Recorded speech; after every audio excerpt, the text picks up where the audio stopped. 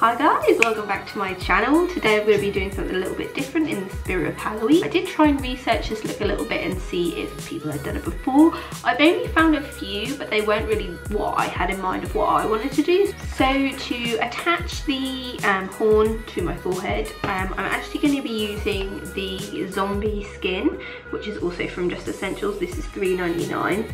I used this last year for my claw marks for Little Red Riding Hood. I was going to get spirit gum, but it is really strong. If I can do it with liquid latex, then I feel that would be a bit better. I have, after I cut it, I did file it down so it's nice and smooth, because obviously I don't want it jamming in my head. Okay, so we're going to go in with the zombie skin. It does come with a little sponge. I'm just going to grab an old brush that I don't mind absolutely destroying, because warning, it will ruin your brushes. I might just use this actually. An old like bleach thing that I didn't use, so get this in position like this. Oh, thank God for liquid latex. So it's on now. I've just put a bit extra around the edges. I will obviously need to do a lot more security on this, and then what I'm going to do is I've got some tissue here. What you do is you just separate it out. You find the crease or whatever, so that you've not got two, you've got one bit, one sheet, if you see what I mean. Now I'm just going to start putting bits of the tissue paper around, make the base type thing, tear bits off. It's like a, what's it called, paper mache thing. It looks incredibly ridiculous right now, but it will get better. And then you can just go around with scissors. I've lost my little scissors, so you can just go around with some scissors and just tidy the edges up. I just want to focus on the gap between the tissue and the horn and sort of try and make that a bit thicker, just to give the base of the horn a bit more support. I look like a lunatic right now, but it will work out, we hope, in the end.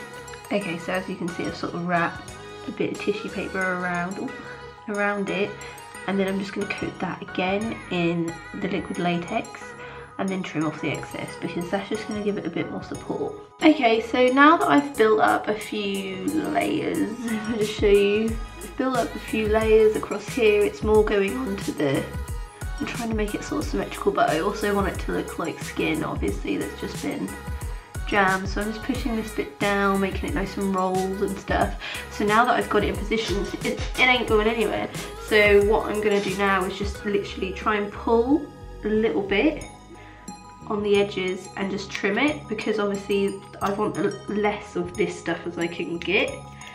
Obviously, if you're doing this, be careful you don't cut your own head, because last year when I did the Little Red Riding Hood and I was cutting the claw marks across my eye, I actually did cut my eyelid. So you do have to be careful, but you know, beauty is pain. Well, in this case, gore is pain. Like, so there, I've now like reduced it down a little bit. So what I'm going to do now is, because obviously I've just cut the edges away, I'm going to get a little bit more latex on my brush. I'm just going to pat that around the edges just to flatten down the edges and make sure that they are sealed. Okay, so now we're going to try and blend this beast in. I would have preferred to have had white toilet roll, but I did not have any. So I'm just going to put some foundation on the back of my hand, and I'm going to get my beauty blender, and I'm just going to put that on the toilet roll.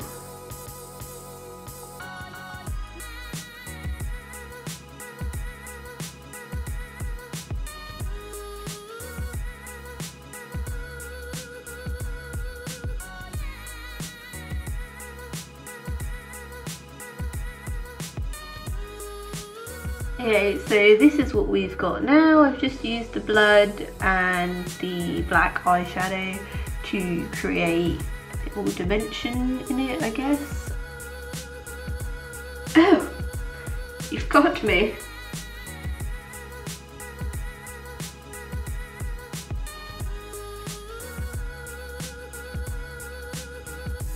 So I've now used the Kat Von D Pink Opal, Violet and Sapphire, just to give a sort of unicorny vibe, and then I just use Pink Opal on my nose and on my lip as well. Okay, so now I'm going to be using the Nick Akey New York, I don't know how you say that, lipstick, and that's in the colour NMS16. I'm just going to use this lightly with this angled eyeshadow brush to apply it as a kind of contour. So literally just go do a gentle line. I'm not even putting a lot of pressure on, I'm just going backwards and forwards, as you can see, just to create the base of the line, going up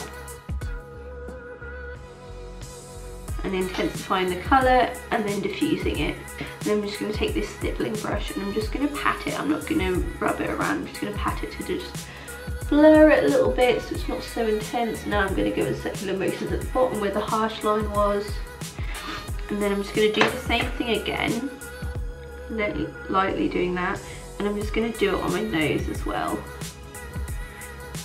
Now we've done the contour with the lipstick. What I've got is these gorgeous Stargazer Diamante Iridescent Crystals. This from Just Essentials as well, which is a glitter fix gel. So what I'm just going to do is select some gem, then I'm going to create a teardrop thing. Also got this glitter, which is from Just Essentials, and this is the Stargazer Glitter Shaker.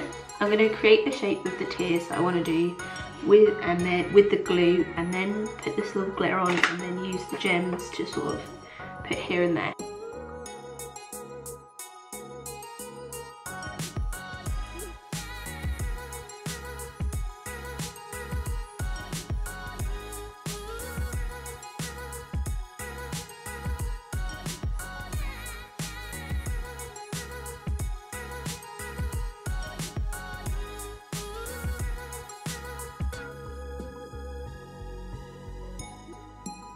So this is with my glitter tears added on. So I'm gonna add some gems to this now. As you can see, the holographic glitter is so beautiful.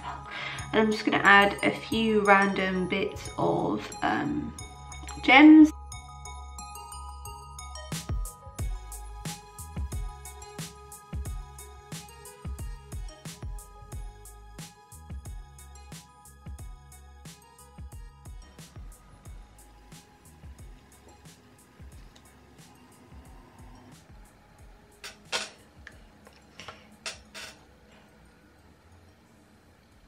So I'm now going to go in with the W7 Delicious palette, which is absolutely gorgeous, and it comes with a little brush. This is $6.99 from Just Essentials. It is basically a really good dupe for the Modern Renaissance palette. I'm going to go in with this shade first, this one, as a transition shade for the crease. Obviously I've got a lot going on with my horn and my tears, so I'm not going to go too intense with everything else. And then using the angle brush that we used earlier for the contour, we're going to use that colour that I just said about, and we're just going to buff that in to the crease. Alright, so that's on there, and then we're going to go in with this colour next. This palette is so pigmented. It's Prism Starry Eyes, but it's unicorn. Let's be honest. It's so unicorn. Put that on there, the base again, and then from that palette again, we're just going to pop on this pale shade at the end here, and I'm just going to use my finger to apply that.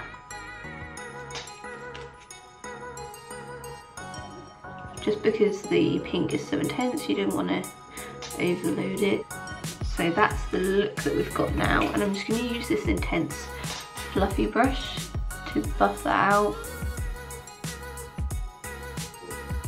Make the edges less intense, like that.